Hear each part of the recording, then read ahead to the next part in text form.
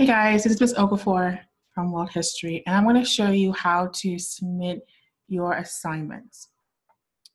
So I'm going to go over to an assignment. Okay, so this is for me. I need to turn in something, but it works the same way.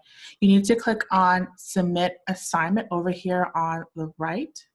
So make sure you're in the correct assignment. Once you click on that, a little box will show up. Click on Resources, Apps, Shared with Me, or My Drive, wherever it is.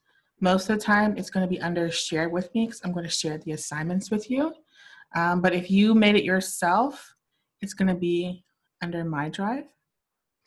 Click on what you want to submit, and you have two options here. You can click on Import File, or you can click on this gear button right here, and then Import File.